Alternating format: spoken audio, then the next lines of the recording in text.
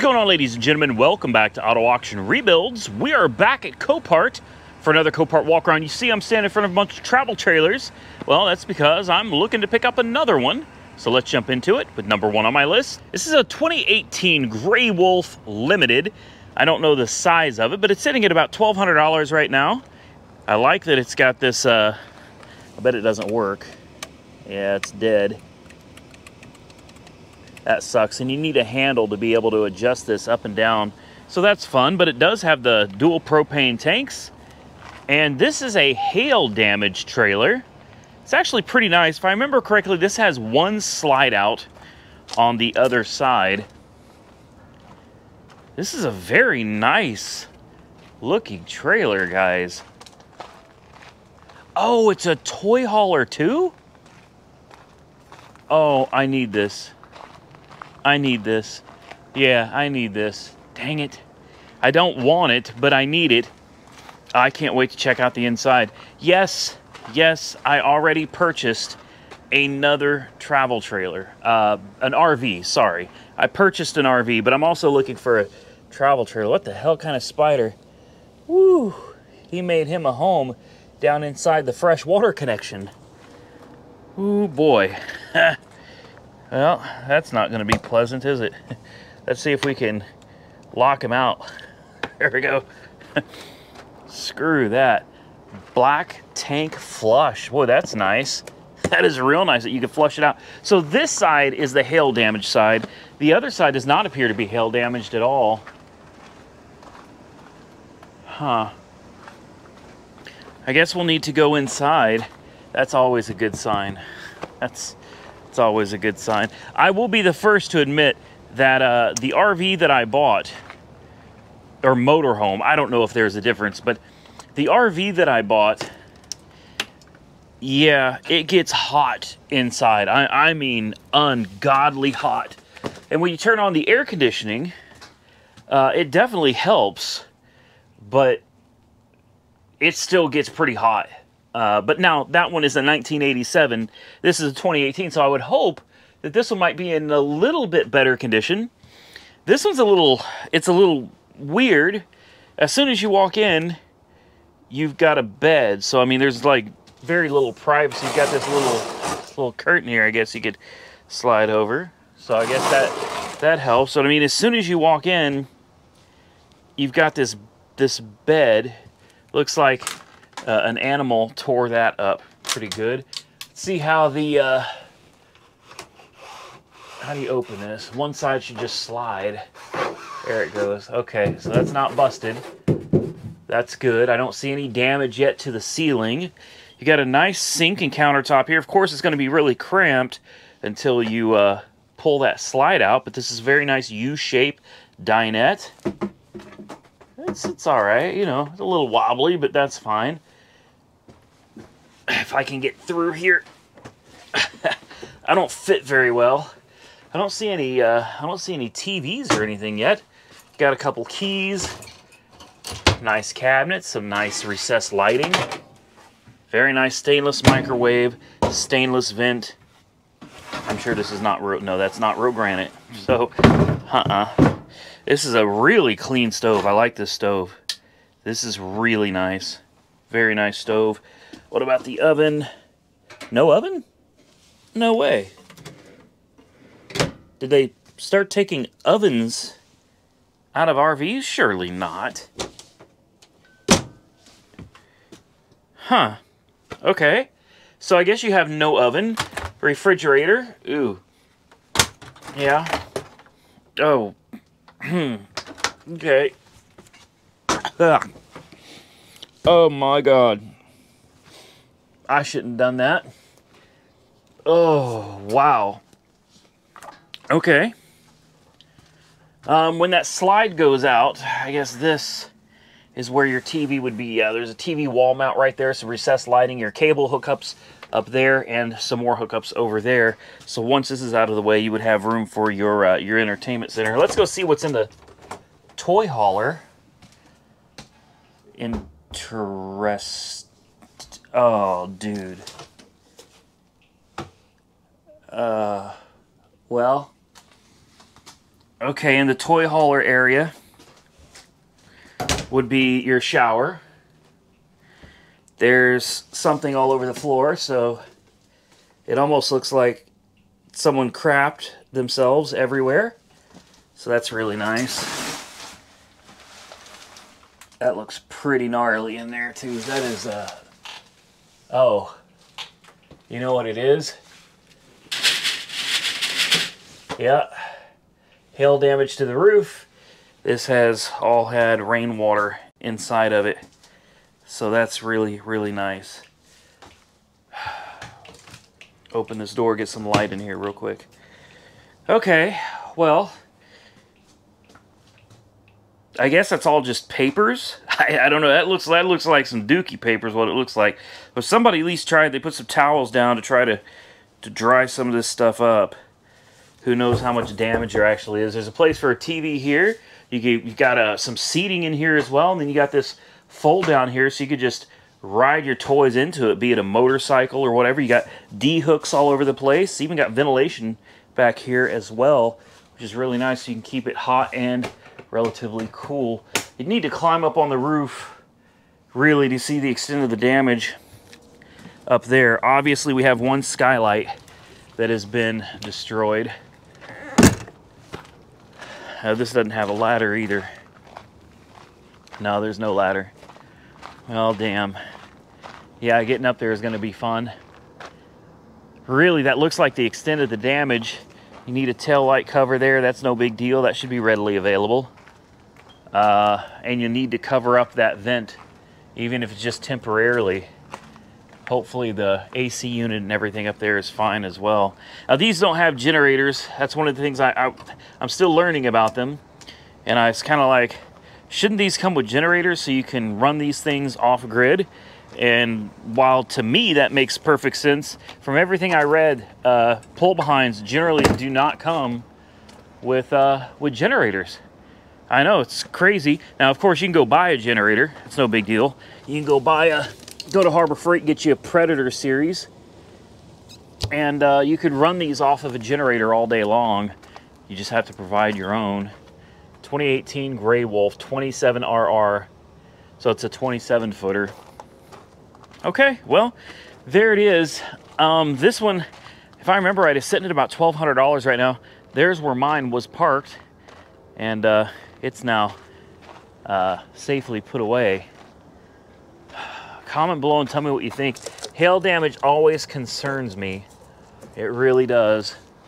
Because you just don't know if there's damage to the roof that could cause water intrusion down the walls or something like that. Definitely a little bit concerning. What is this over here? The water heater, I believe. Let's open this. Yeah, that's your water heater right there. Adjustable thermostat, that's nice. Okay, well, we've seen it. Here it is. What do you guys think? I'm definitely going to consider putting a bid on this since it's only like $1,200 right now. It's not going to sell for $1,200, guys. Not a chance it's going to sell for $1,200. But I'm definitely considering putting a bid on it because it'd be nice to have a little toy haul or two. And I'm already considering selling my RV. So stay tuned for that. Video coming soon. Moving on. Next, we got a 2011 Wildwood Rockwood Signature Ultra Light. This thing is sitting at $125 right now, so I don't expect it's going to sell for $125, but it's worth taking a look at. 2011 is relatively new compared to my 1987, so let's take a quick peek around the outside, if we can even fit through here. I'm not sure what the damage is, but I keep thinking this one is a recovered theft. I'm about 95% sure this one is a recovered theft. So one of the interesting things a lot of people probably don't know about RVs is the bumper is where you store your, well, the shitter's full. This is where you store your hose for your poop chute, so to speak. That right there, there's your 90-degree elbow.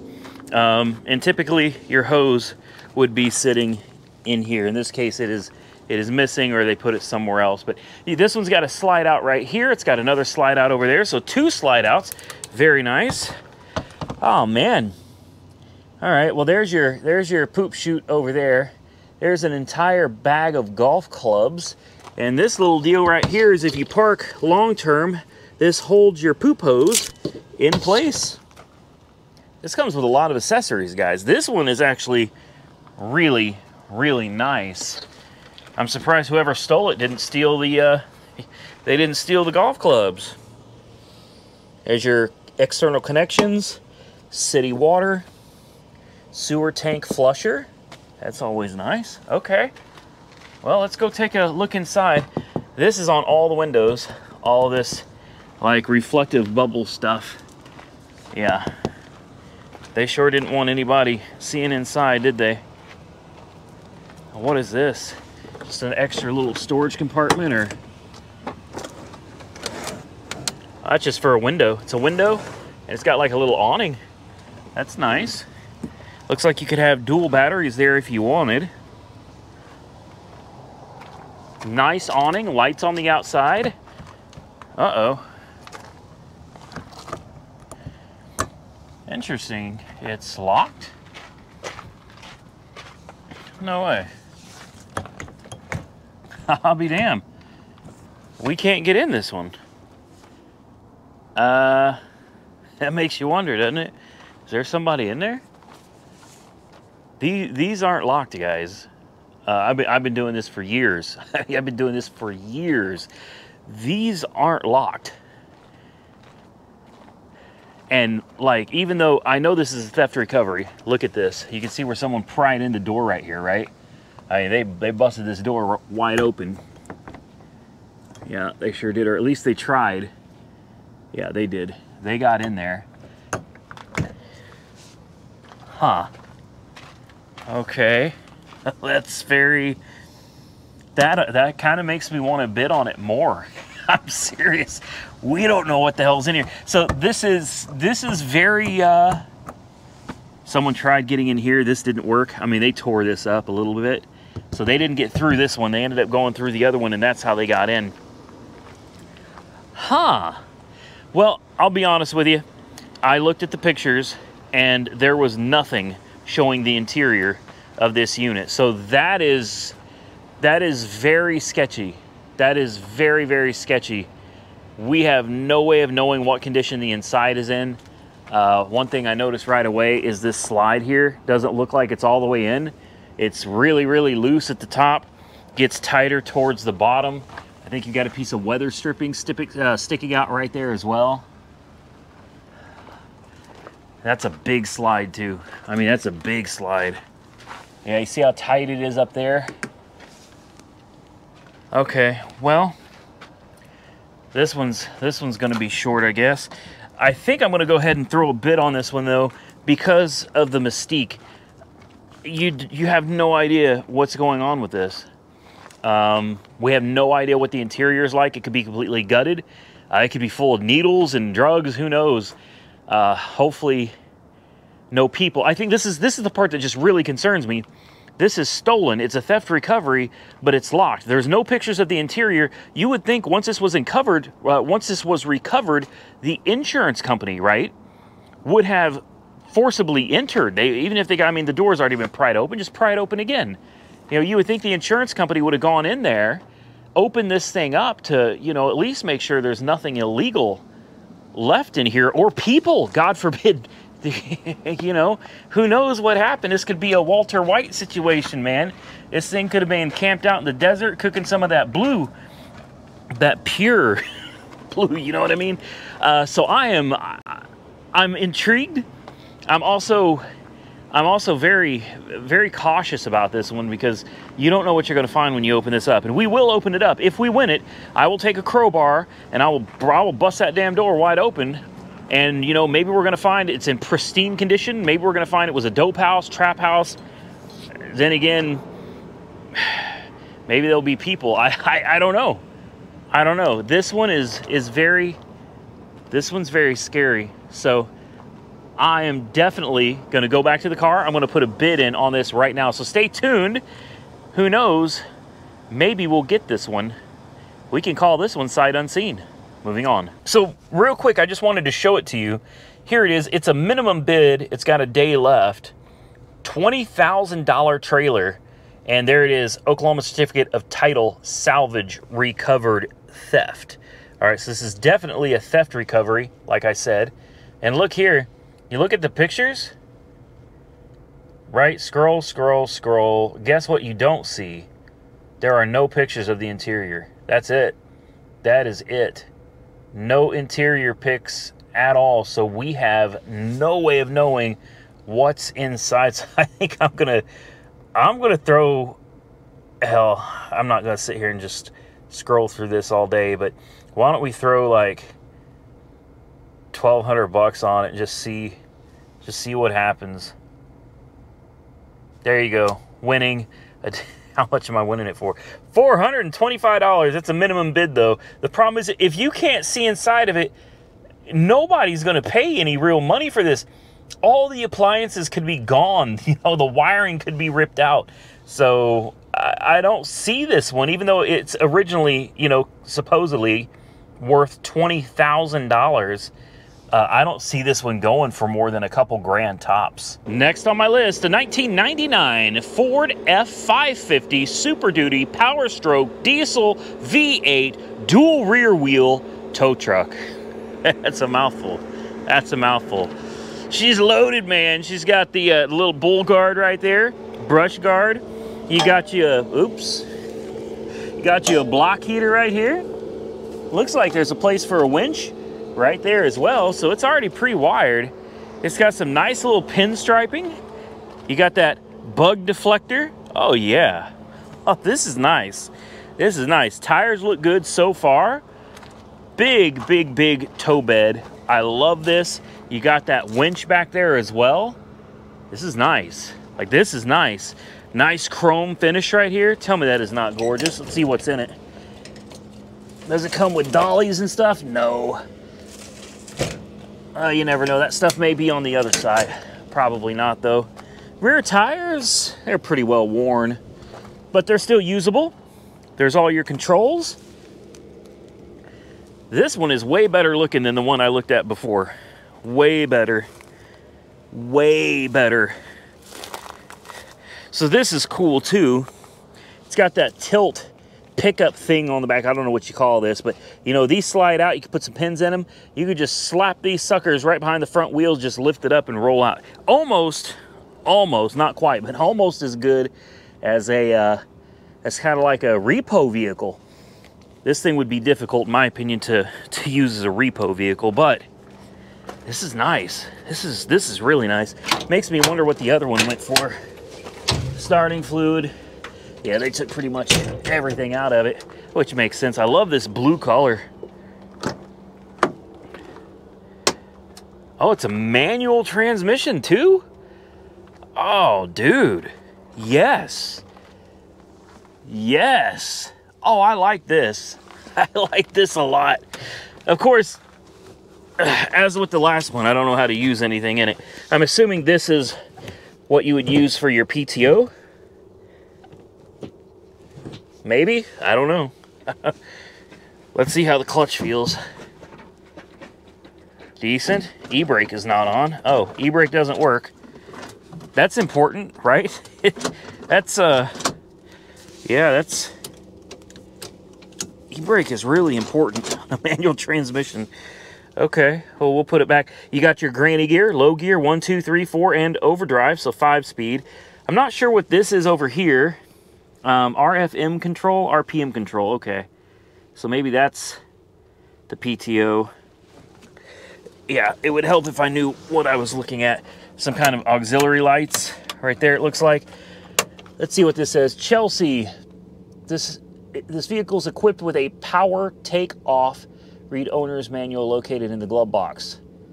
See sun visor for operating instructions. Okay, what is a power takeoff? Power takeoff operation, mechanically shifted PTOs. Okay, it says to engage the parking brake. This one doesn't work. Disengage clutch and shifter transmission to neutral. Shift the power takeoff. Okay, leave transmission in neutral. So, obviously, there's not much we're going to be able to do with the PTO. It is on a hill.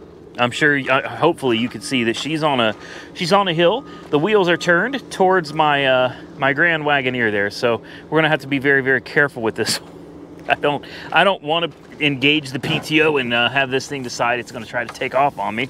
So why don't we see if it runs? I already know it's dead as a doornail, guys. Like something like this, always gonna be dead. So, oh, hopefully the hood struts. Nope, they don't work at all. Okay. Great. So I guess what I'm gonna have to do is I'm gonna have to do this one-handed. I'm gonna have to set the camera down. Let me throw a jump pack on it real quick. We'll fire it up, see what it sounds like. All right, yeah, she was dead as a doornail. We already knew that though. That's no surprise. Oh, let's climb up in this bad boy and see what she does. All right, let's turn that down, turn that off. All right, ready?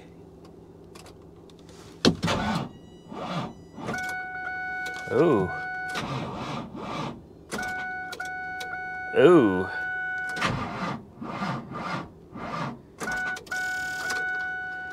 Well, seems my booster pack is not able to do it.